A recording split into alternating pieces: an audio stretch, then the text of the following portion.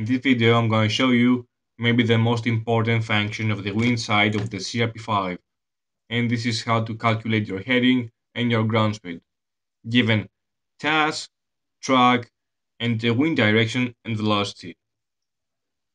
For this example, we have TAS of 155 knots, track is 305 degrees, wind is coming from 160 degrees, and the velocity of the wind is 18 knots.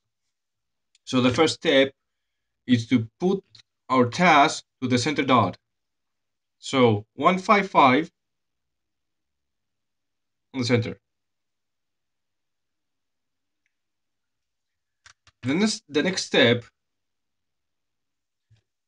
is to put the wind direction and velocity.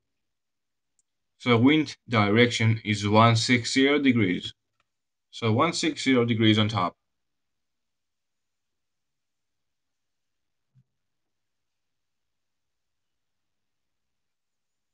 So we have 160 degrees on top. I will show you how I put the wind velocity in order not to mess it up. So we know that from a line to line, it's 10. So in order to do it more quick, I will put my dot to a bold line. So from here to here, it's 10.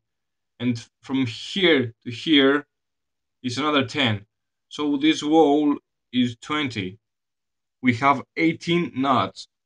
So 18 somewhere here. So I'm gonna draw a little dot here. Remember, now we have to put the dot on our TAS.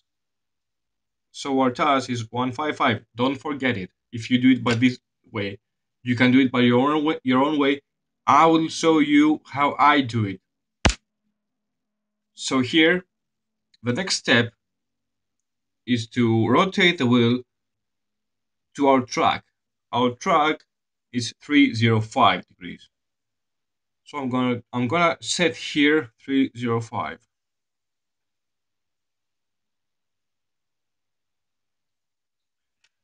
We see that the dot is from this side that we subtract. If the dot was from this side, we're gonna add. So here we have about 3 or 4.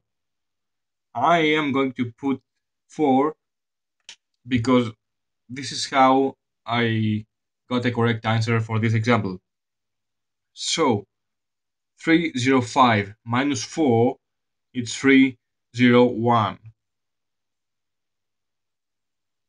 So here the final answer is 301 degrees, and our ground speed here is 169er.